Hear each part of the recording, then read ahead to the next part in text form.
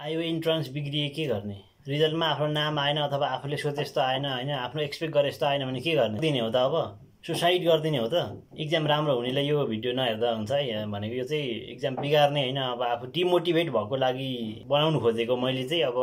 त्यो मिट हुन्छ हुँदैन हेरौँ फेल भएकोहरूले अथवा आफूले एक्सपेक्ट गरेको नआउनेहरूले यो चाहिँ हेर्ने है त स्टुडेन्टले भनेको सुन्छु म त रिजल्ट हेर्नु अगाडि ब्लेड हातमा बोकेर म त बसेको रिजल्ट नदेखेपछि मैले त काट्दैको हात भनेर भनेको सुन्छु यस्तै यस्तै के भनेको सुन्छु म I was like what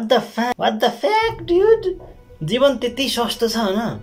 IOE को इन्ट्रान्स एक्जाम भनेको चाहिँ अल्टिमेट गोल हो लाइफको जीवनको अन्तिम लक्ष्य भनेकै त्यही हो त्यो बाहेक चाहिँ लाइफ अन्धकार हुन्छ हो त्यहाँ गएन भने चाहिँ लाइफ पुरै डुब्छ डामाडोल त्यहाँ गए त्यो आइओईमा पास भएन अथवा हैन पुलचुक छिरेन अथवा हैन त्यहाँ पाएन भने चाहिँ जीवन सर्वस्व सबै सकिन्छ त्यस्तो हो र म पहिलेदेखि भनिरहेको थिएँ यस्तो 10% जति विद्यार्थी अथवा हैन केही पर्सेन्ट विद्यार्थीको अलिक रिजल्ट बिग्रिन्छ त्यो बिग्रिनुको रिजन धेरै होला हैन जेसुकै रिजन तर अलिअलिको बिग्रिन्छ इट्स स्योर कि यो बिग्रिन्छ नै म बिग्रिँदैन भन्ने कुरै छैन केही न केहीको बिग्रिन्छ नै जसरी पनि बिग्रिन्छ नि त्यो इट्स अब त्यो भइराखेकै जहिले बिग्रिराखेकै हो तर इज द्याट इट त्यो भन्दा अगाडि लाइफ छैन त अब त्यो भन्दा अगाडि केही अरु बाटै छैन अर्को नेक्स्ट बाटै छैन त यो आइओई को लागि मर्नु खोज्नेहरुको लागि नि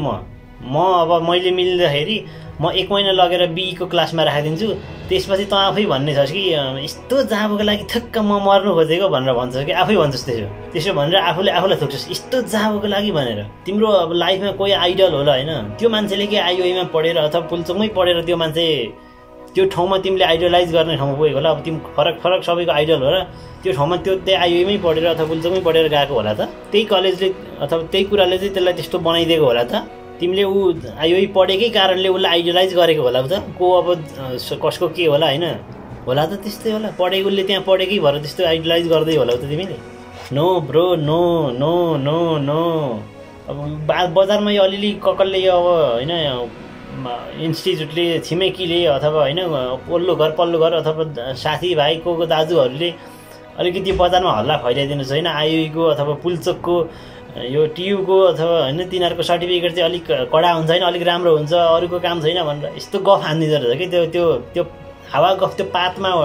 उडाइदिने गफ लगाउँदो रहेछ कि अलिअलि ल जस्ट एउटा सिनेरियोमा हेरौँ कि एकजना पुलचोक पढेको एकजना चाहिँ प्राइभेट अर्कै युनिभर्सिटी पढेको दुईजना जब गर्नु गएछ अरे त्यो पुलचोक पढेको चाहिँ यस्तै म जस्तै हावा भिडियो बनाउँदै बस्दो रहेछ अरे स्किल केही छैन जस्ट सर्टिफिकेट बोकेर आएको छ अर्को चाहिँ प्राइभेटमा पढेको छ त्यसले चाहिँ स्किल्सहरु नलेज विजडम सब लिएर आएको छ अब त्यसलाई जबको लागि अब यो पुलचोकको लागि हैन यसको सर्टिफिकेट राम्रो छ भनेर यसलाई म राख्छ होला त ल जस्ट एउटा कन्डिसनमा राखेछ अरे अब त्यो मान्छे त्यहाँ टिकी राख्छ होला त जान्नु केही छैन जस्ट सर्टिफिकेट बोकेर आयो भने त्यो जब गर्नु अथवा स्टार्टअप गर्नुमा त्यो टिकिरहन्छ होला त त्यहाँनेरि अब जसको चाहिँ अरू ठाउँ पढेर चाहिँ मान्छेले नलेज विजडम केही स्किल गेन नै नगर्ने हो त त्यस्तो हुन्छ त अफकोर्स आइओई पुलचोक सस्तो छ त्यो कुरा डिनाइ गर्नु सकिँदैन तर इज द्याट इट सबै अन्तिम लक्ष्य नै त्यही हो त अनि यो मर्नु खोज्नेहरुको लागि तेरो बाउआमाले 18-20 वर्ष कति वर्ष पालेर राखो हुर्काएर बढाएर पढाएर यहाँसम्म ल्याइपुर्यायो होला न के मेहनत गरेर कसो गरेर अनि जस्ट एउटा रिजल्ट आयो बिग्रियो भने चाहिँ अब मर्दिनु पर्यो नि त खै ब्लेडले काट्नु पर्यो के हो यार उनीहरु खुसी भइदिन्छ होला त्यो मर्यो भने चाहिँ हैन अब रिजल्ट बिगारेछ अब यो मर्यो भनेपछि समस्याको समाधान भयो त त्यसै गरेपछि I am a bit angry अनि अलिक अ बिट स्याड पनि है हैन यो चाहिँ अब मैले एकजना भर्खरै हैन 2078 ब्याचतिरको एकजनाको मैले सुने भर्खरै सुने मैले टेस्टमा एकदम 120 25 30 हानिराखेको रिजल्टमा त नामै छैन अरे हैन निवेदन पनि दिएको आइओले अब आइओले के मैले रिजल्ट बिगारे भनेर फेरि त्यसले सपार्ने कुरै भएन अनि त्यसो गरेपछि अब यस्तो मैले गरे भनेर यो एउटा रियल लाइफ घटनाबाट चाहिँ मैले सुनेर यो भिडियो बनाउनु खोजेको है त अनि अरू मैले त थापाथली पढ्ने पनि कोही बेला अलिकति आफू डिससेटिस्फाइड भइरहेको देखेको हुन्छु अनि त्यही भएर यो यस्तो होइन भन्नुको लागि मैले भन्नु खोजेको कि अब मैले पनि यो 11 कक्षाको लागि मैले इन्ट्रान्स दिँदाखेरि मेरो पनि एउटा अब आफूले चाहेको आफूले हैन यो खतरा कलेज भनेको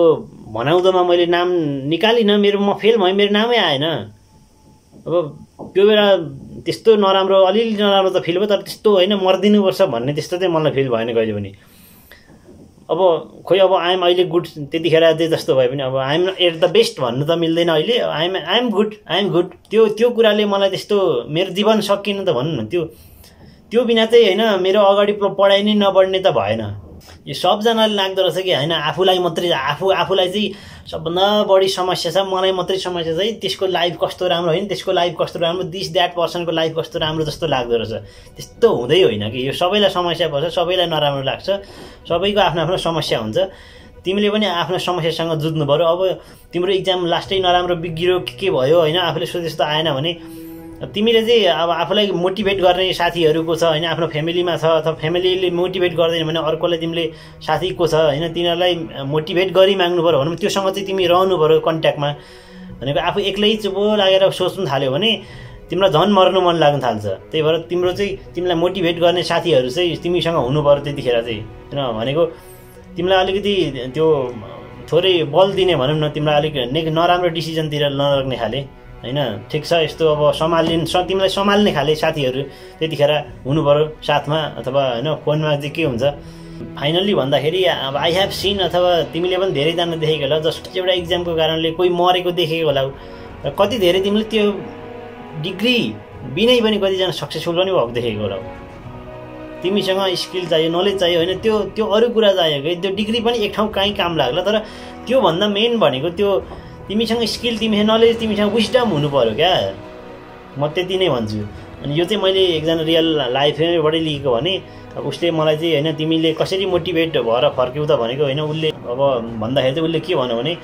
life journey is filled with unexpected twist but it is our determination and the people who stand by us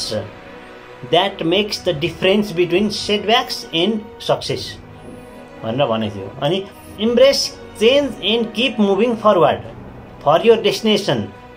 may be even more beautiful than you imagine। लाइफमा चाहिँ अब होइन प्लट ट्विस्टहरू हुन्छ होइन, सधैँ अपवर्ड मात्रै हुन्छ भन्दैन अथवा सधैँ कन्सटेन्ट हुन्छ भन्दैन, लाइफमा अप्स डाउन्स हुन्छ। अब कतिजनालाई लाग्छ मेरो लाइफमा त जहिले अप डाउन मात्रै हुन्छ भनेर, त्यस्तो हुँदैन, सबैको त्यस्तो हुँदैन। त्यो तिमीले अरूलाई देखेर त्यस्तो लागेको मात्रै हुन्छ, अरूलाई चाहिँ सब राम्रो छ मलाई चाहिँ नराम्रो छ भन्ने त्यस्तो लागेको मात्रै हो। तिमीले आफूले अरूसँग कम्पेयर गरिराख्नु परेन। तिमीसँग डिटर्मिनेसन कति छ होइन, तिमीसँग डिटर्मिनेसन कति छ, म चाहिँ त्यो कुरा एचिभ गर्छु अथवा म होइन अब अगाडि बढ्छु, यो कुरालाई छोडेर do your best prepare for the worst भन्छु म। यो चाहिँ मैले पनि त्यसै गरेको, मेरो बेला मैले पनि अब पढेँ, अब पढ्यो 1.5 वर्ष जस्तो झन् नि, अब इक्जाम निस्किँदाखेरि अलिक नराम्रो भयो जस्तो लागेको थियो, तर पनि ठिकै छ अब मैले गरेँ सकेको भनेर I prepared for the worst भनौँ न, I prepared for the worst. अब बिग्रियो पनि के भयो त, म मेहनत गरेको मैले मेरो तर्फबाट, भएन त भएन त, अब के गर्नु त, मर्ने हो त भएन भनेर, त्यो बाहेक अर्को बाटो छैन त। मैले त सोचेको थिएँ मैले इन्जिनियरिङमा त्यहाँ आइओईमा अथवा त्यहाँ नाम निकालेन भने मलाई केही छैन, म बिएससी गरिदिन्छु भनेर आई एम चिल।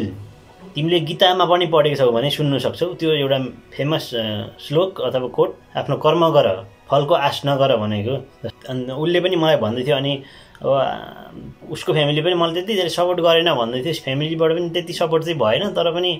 अरू दाइहरू अरू सिनियरहरूले चाहिँ मलाई सपोर्ट गर्नुभयो होइन, त्यो कुराबाट चाहिँ मलाई अलिकति मुक्त पार्नुभयो भनौँ न, त्यो कुरामा चाहिँ अलिक मलाई सान्त्वना दिने गर्ने त्यो सब कुरा गर्नुभयो। त्यस फ्यामिलीले गरेन भने अब त कोही न कोही साथमा चाहियो, अथवा कोही न कोहीबाट तिमीले अलिकति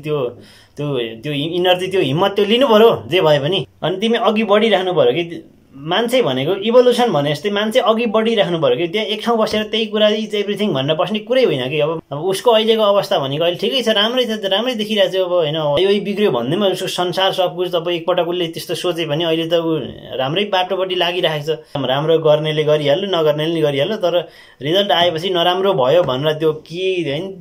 त्यो यताउता होइन कि, त्यो यताउता तिमीलाई लाइफ इज भेरी ब्युटिफुल कि, कति समय छ बाँकी अझै, त्यो बिचमा के हुन्छ डोन्ट सेटल कि तिमी अगाडि बढिरहेको जे भए पनि त्यही कुरामा नबढ्छ। मेरो त्यति मात्रै भन्नु छ, अब अरू केही पनि छैन। ल सबैजनाले राम्रो गरेर गऱ्यो, नराम्रो गर्ने पनि केही भएन, अगाडि बढ्ने हो, केही छैन। लाइफ अझै धेरै बाँकी छ, धेरै कुरा गर्नु बाँकी छ, बिचमा धेरै कुरा गर्नु बाँकी छ। बाराक ओबामा 40 वर्षतिर 45 वर्षमा प्रेसिडेन्ट भयो भने ऊ अहिलेको बाइडेन 80 वर्षतिर भइरहेछ। समय फरक हुनसक्छ, त्यही भएर अघि बढिराख्ने हो। हस् त, धन्यवाद। Do your best prepare for the worst.